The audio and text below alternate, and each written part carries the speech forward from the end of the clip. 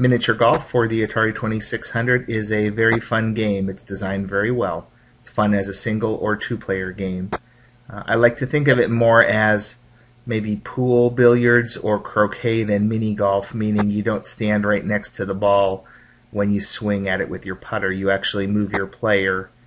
In this case, the player is just that blue square.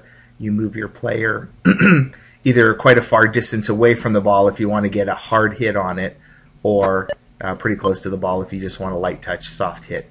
And then you bank it. You know, this is a game of angles, so you're going to bank it off the various obstacles and walls and stuff to try to get in the hole in as few shots as possible.